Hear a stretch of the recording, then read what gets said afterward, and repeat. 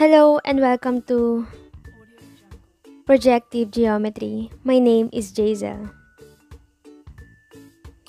Hi everyone, in this video we will talk about three configurations which are 1. Fano plane, 2. Pappus configuration, 3. Desargues configuration. But before we proceed, let me first define the following. First is axiom. In mathematics or logic, an axiom is an unprovable rule or first principle accepted as true because it is self-evident or particularly useful. Mathematicians assume that axioms are true without being able to prove them. However, this is not as problematic as it may seem because axioms are either definitions or clearly obvious. For example, an axiom could be a plus b is equals to b plus a for any two numbers a and b. As simple as that. Next term is collinear. Three or more points are said to be collinear if they lie on a single straight line. Next term is incident or incidence.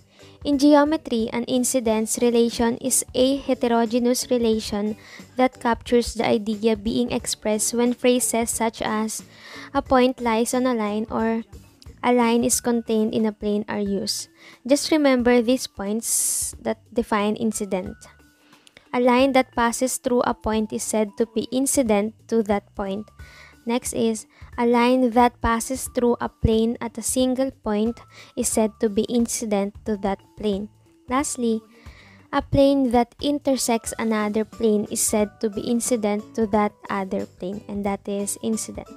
So let us proceed to the next term, which is configuration.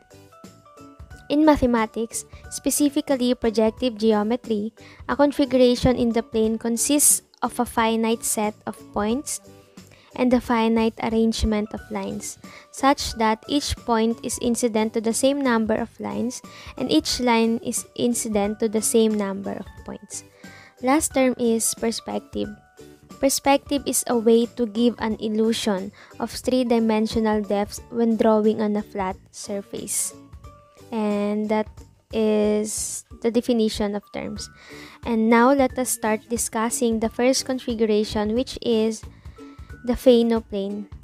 The Fano plane is the finite projective plane of order 2.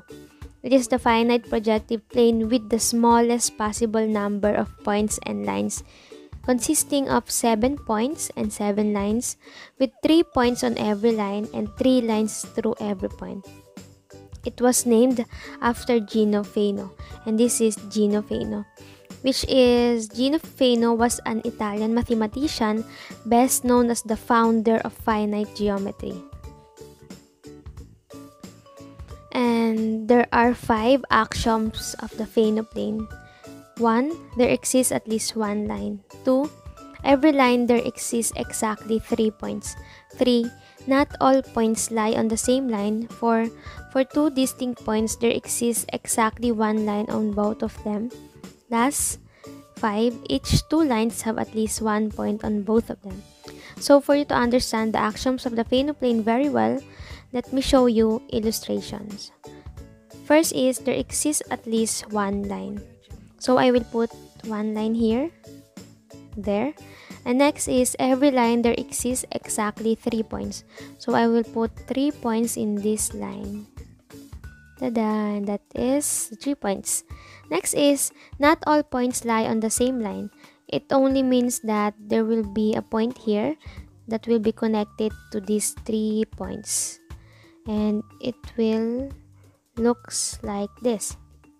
And before we proceed to the fourth axiom, let me go back here. Every line there exists exactly 3 points. So because we created a 3 lines here, let us put points here. So there will be exactly 3 points in each line. So it will look like this.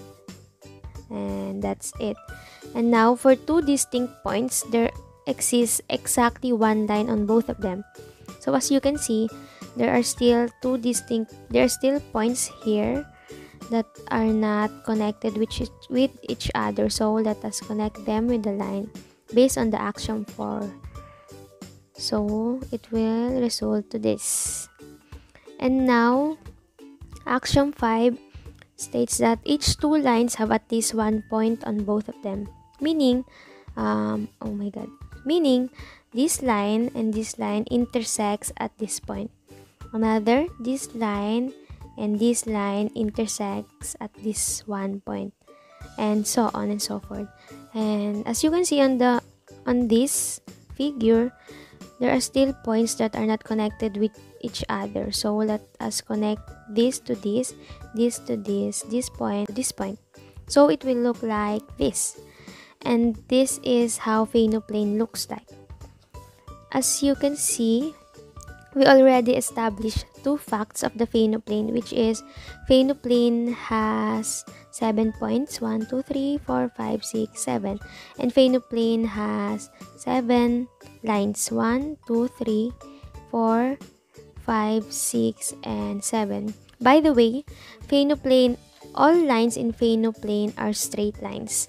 And the circle here in the middle just looks like a circle to us since we are looking at a representation in the Euclidean plane.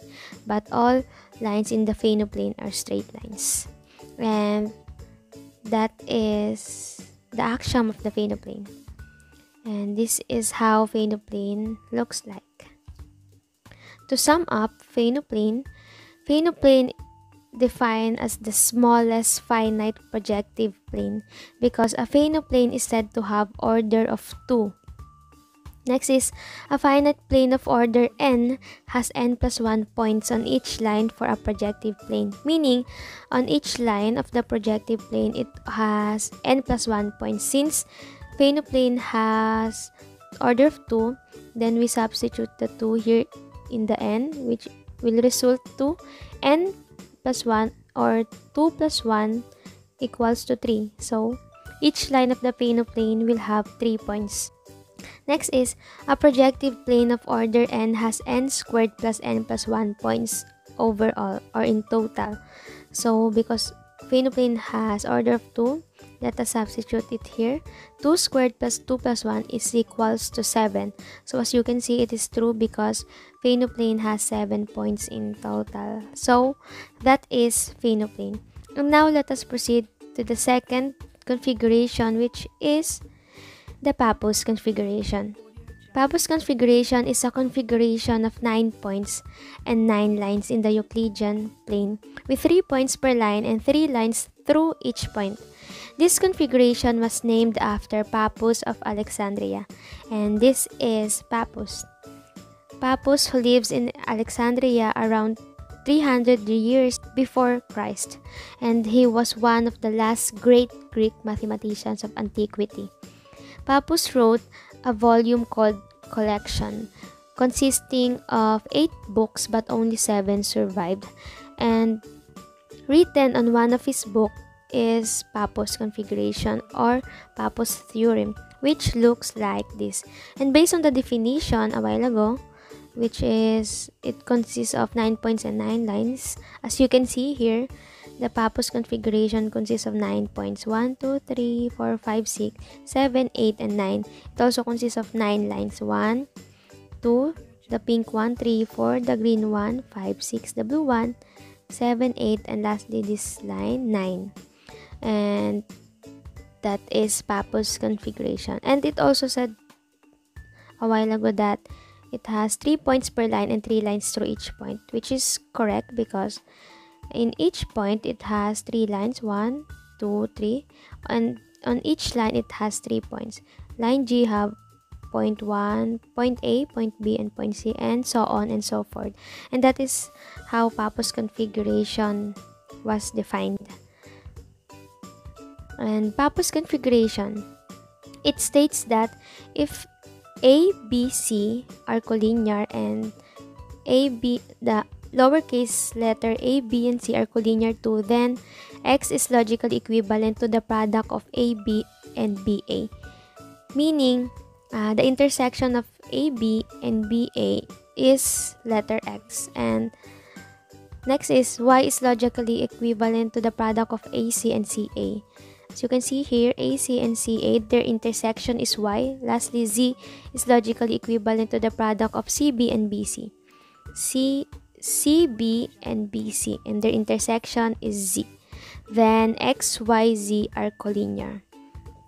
Next is, and the line containing the three intersection points X, Y, and Z is called the Pappus line. So this line is called the Pappus line. The line U is called the Pappus line. To sum up Pappus configuration, it only states that if you have two straight lines with points A, B, C and lowercase letter a, b, c, and they are connected like this in this illustration, then you can draw a line to their intersections, and that is called the Pappus line. And that is Pappus configuration all about. So now let us proceed to the last configuration of this video, which is the Desargues configuration. In geometry, the Desargues configuration is a configuration of 10 points and 10 lines with 3 points per line and 3 lines per point. It was named after Gerard Desargues and closely related to Desargues' theorem, which proves the existence of configuration, and this is Gerard Desargues. Gerard Desargues is a French mathematician and engineer who is considered one of the founders of projective geometry.